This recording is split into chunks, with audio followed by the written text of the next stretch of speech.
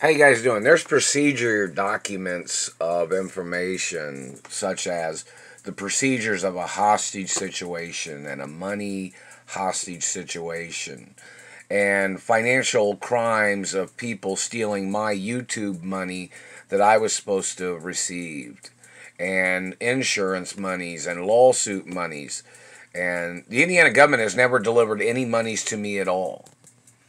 I've only had my unemployment and anybody that sent money, if the Teamsters or the unions, because the Teamsters need to sue these people too for, torturing and abusing me, them violating the trucking industry, because my mother and father had companies and products of which I'm the owner of. And these government people are trying to steal, all the history of revenues that I was supposed to have received. And don't forget dividends. Look how much information there is in reference to monies that my parents had on Wall Street and accounts and information of dividends that I was supposed to have received. And these people are trying to steal everything and they're still hitting me in the mouth.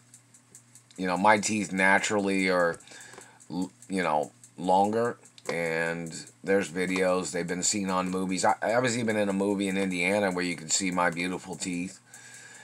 And, other, in Chicago, I was in movies, so that's supposed to protect me from these communists in Indiana. Plus, I was in movies in Hollywood and TV shows and the modeling industry in Europe and other places.